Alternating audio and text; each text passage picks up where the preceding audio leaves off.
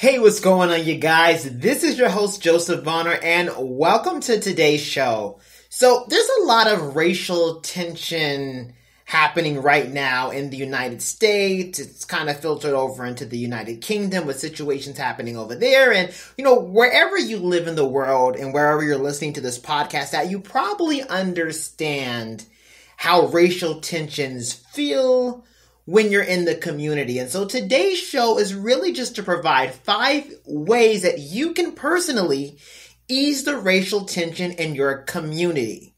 Now, because the world is rapidly changing and it seems like racial tension is becoming the new norm in society, we want you to be able to positively deal with that. Have you ever kind of just been walking down the street and we're like, you walk past a member of maybe another race where all the tension's happening with, and you're kind of like, I wonder how they feel about me. Do they think they're better than me? And then we may start to have feelings of insecurity about our own self, our facial expressions, how we look when we're walking past these people.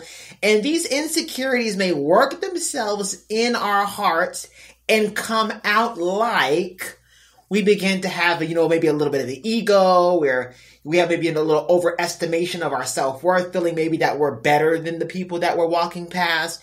And when that starts to happen, honestly, it's natural to respond to insecurities by compensating with pride.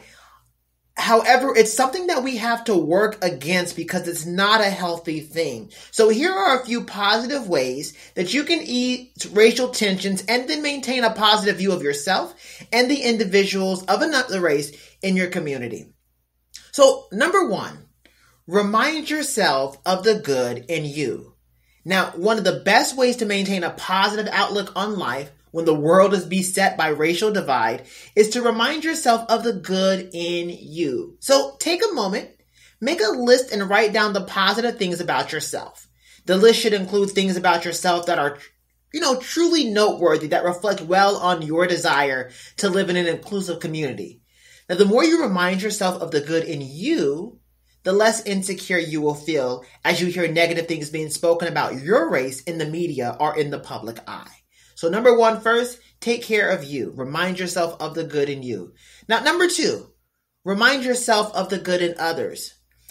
Try to remember that one bad person or even 100 bad people from one race does not necessarily reflect the attitude and actions of an entire race of people. So take the time to make another list. Now, the second list is going to be of the good qualities you see in members of another race that you perhaps are maybe feeling more uncomfortable or tense around right now. Now, on this list, I want you to cite specific positive experiences you've had with members of that race and how those experiences have contributed to the overall good of the community and maybe the overall good of your own work or school environment. So make that second list. Remind yourself of the good in others. Now, here's number 3. Now that you've done reminding yourself, now I want you to get to work. Number 3, do good to others. Find a positive way, maybe to volunteer or do something nice for a member of another race in your community. It could be something as simple as maybe buying a cup of coffee for the person behind you. It could be like a genuine compliment or even just a simple smile as you walk past them.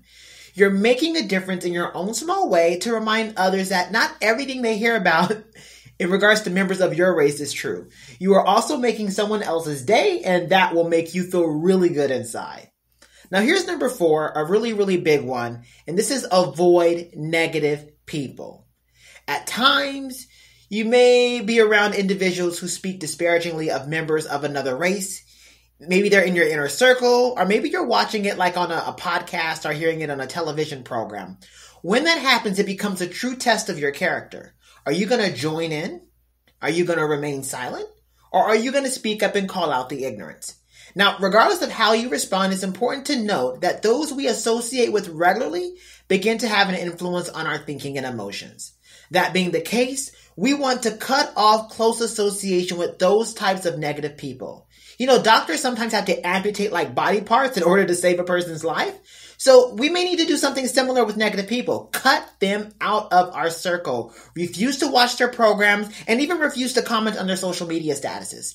By taking such a firm stand, you are not allowing yourself to be drawn out into pointless debates with the ignorant individuals who may never have no real desire to even change. Don't waste your time. The association and conversations will no doubt leave you feeling discouraged, angry, and overall unhappy. So save yourself. Cut them off. Last but not least, number 5.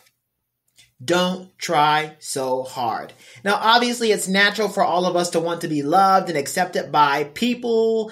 And sometimes, and you've probably seen it in school or in the media where sometimes people will attempt and do foolish things to be accepted by members of another race.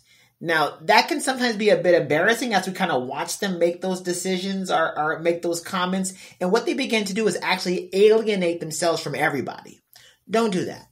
It's important that you never jeopardize your health or your safety or even your self-worth just to try to make others people happy and just to fit in. Now, the good old adage to be yourself applies perfectly in this instance. You will attract the right people at the right time. So stay true to the goodness in you and remember your self-worth. So although racial tensions are high right now, you still have a measure of peace and self-worth, and you can apply these top 5 suggestions in your life right now, and it's going to have a positive influence not only in your life, but also in the life of others. And guess what? The world will be a better place because of you. All right, you guys, thank you so much for joining us for today's episode. If you have any questions or comments or suggestions about today's show, you guys can always reach out to me on social media at Mr. Joseph Bonner. Until next time, you guys, stay amazing, stay positive, stay happy, and don't feed into the racial divide. Continue to make a difference in your own small way. Take care, you guys.